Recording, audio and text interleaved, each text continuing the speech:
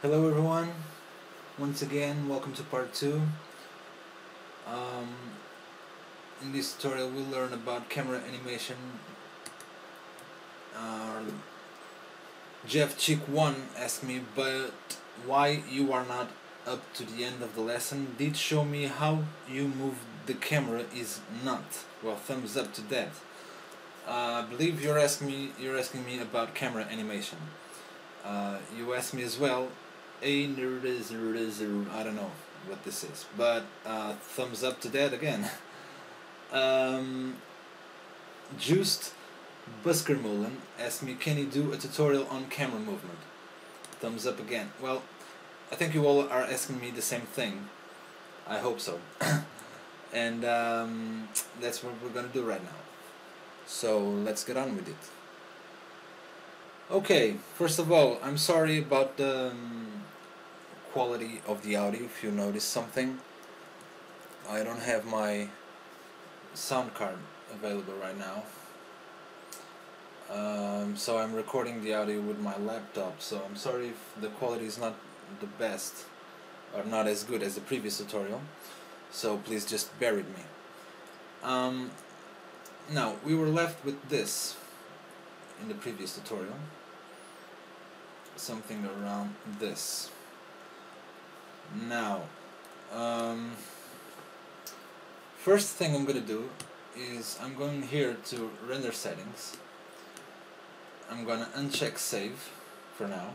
I'm going to output and set a preset for HD TV 2997. Okay. This is the first thing I want to do. I want the recording area to be this with this proportion. I usually tend to do this in the first place, right as I start any project. So make sure this is done. Frame range, we're gonna choose all frames. Yeah, great. And first thing I'm gonna do, or second thing I'm gonna do, is to make a preview. So again, just go here on render settings or render to picture viewer. Yeah, render settings is this one, render to picture viewer. Press and hold and choose make preview. You get this. I would recommend you to choose QuickTime, go to options and select H.264, and here on frames per second choose 2997. Okay, the rest is okay. Click OK. Down here we're gonna see this bar growing, so bear with me. It should be quite easy and quite fast to render this, only 90 frames, so it won't be long. And now we have it. Now let's press play and see. Okay, it runs a little bit fast for me. Now before I animate the camera, I'll just have to extend my my timeline. Now it's from frame 0 to frame 90. I'm gonna set it to around 200 frames. So this bar will shrink. I'll then need to press this arrow and scroll all the way to the right. Okay, so this animation for me, I think it's a little bit too fast. I'm gonna make it a little bit longer so it looks slower. So select small and big, the effectors. Select both of them with Control pressed on, and then click and drag over here so you can select this keyframe and drag it around 120. Looks okay, I think. Okay, maybe 130. Let's make another preview. Make preview. Okay, let's check how it looks. Looks a little bit cleaner. Great, this is what we want. Now close the picture viewer, and to set the animation. Let's create a target camera. So click and hold on the camera and choose target camera. Go to your top view and move the camera around here somewhere. I'm just gonna set this manually, so 0 on the X and 0 on the Y. Push it back, and here on this viewport I'm going to choose use camera and camera so I can see what my camera is looking at. Push it backwards, okay, and now select the camera and the target with shift selected, and drag your camera a little bit up so here you can see in the front view it's centered. So this is our goal, somewhere around here. And select only the camera, bring it a little bit far away. Okay, around this. So this will be my last frame, and I'm going to start with here. This is my last frame, around here, looks good. Okay, so go to our last frame, make sure you have only the position, I don't know how this is called, but anyway, only this one is active, and click record active objects or keyframe or whatever you want to call this. Go to your first frame and we're going to choose where we'll start.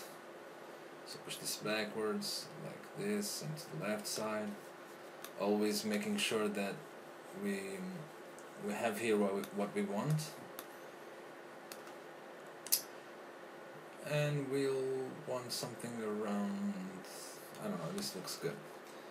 Keyframe it, let's check it. Okay, okay. Now around here I want to add another keyframe, and this time I'm gonna approximate the camera, place the camera closer to the object like so, and then keyframe it again. So we're on frame 70.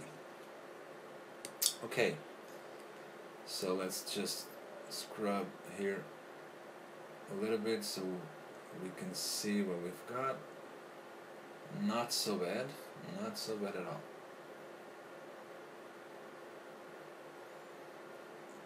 Great. Let's make another preview.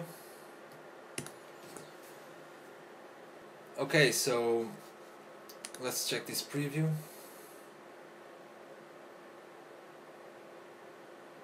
Not bad. Okay. Now we're gonna animate the camera target, because we want the camera targets to point at specific regions. When we get here, we want it to look at this part over here and a little bit further, like here. I want it to point at here so we can center the attention on the transformation, and later on we want to center it again. So let's come into here is okay. Let's choose around frame 60, I would say, and go into your front view, choose display, grid shading will help you a little bit. See what we have. Let me just push this a little bit to the right, and I'm gonna choose the target here. Okay, keyframe it there, a little bit to the front. I'm gonna push it a little bit to the right, so frame, I would say 80. Push it a little bit there, keyframe it again,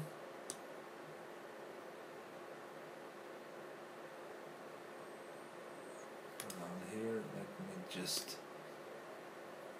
make this more. Maybe this is too much. I'll drag this a little bit to the left, like this. Let's just check how it looks. Maybe a little bit to the right so we can see the end of the transformation, like so. Maybe a little bit more to the right.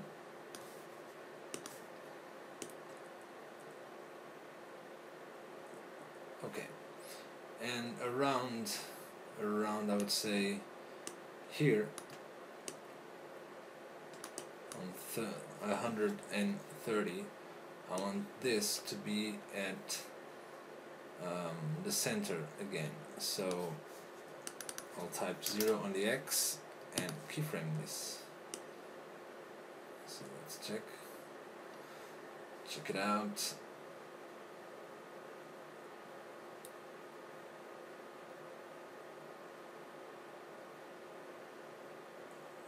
Okay, looks good. So let's make another preview, and we'll see how it goes. So here's what we've got.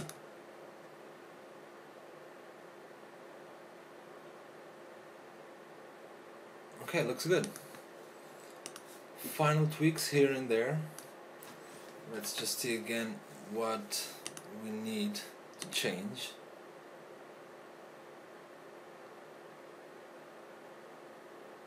Not much, I would say.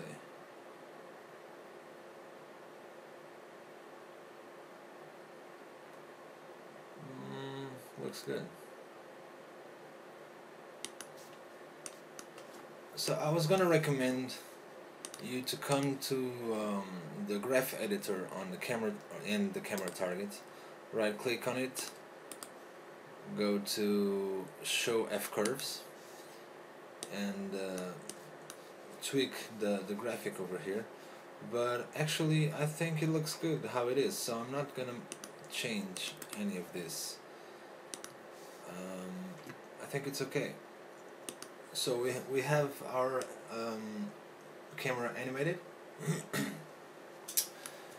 and I'm thinking about making a part 3 where we'll probably set up the lighting and the materials. So if you want to see that, please subscribe, like and comment on this video. Ask me to do that and I will be glad to help you with that.